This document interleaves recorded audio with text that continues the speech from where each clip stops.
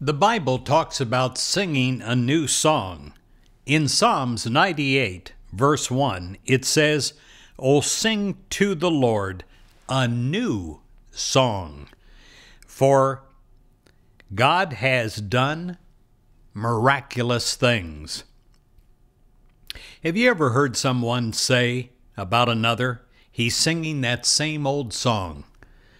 Meaning that the one referred to is going over and over and over and over again old problems, old hurts, old feelings of frustration. They're stuck, they're anchored in an old way. And we mainly become anchored in our own mind. We just live and repeat. And the thing is, when we repeat, it's like turning up the volume on an old tape recorder. It just blasts through our entire system and locks us in something that appears like it's bigger and bigger and bigger. Anyone can learn in mind to sing a new song, a song that others like to hear, a song that we will like to hear, a song that will make us feel better. This song begins in our hearts. It begins with a feeling of thankfulness to God.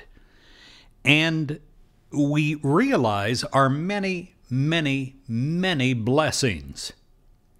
We may not think that we have many blessings, but if we try counting them, we'll see just how many there are. The song of thankfulness in our hearts, it overflows from us, and it overflows into our words of praise and appreciation for other people. And as we do that, we add to their new song of joy.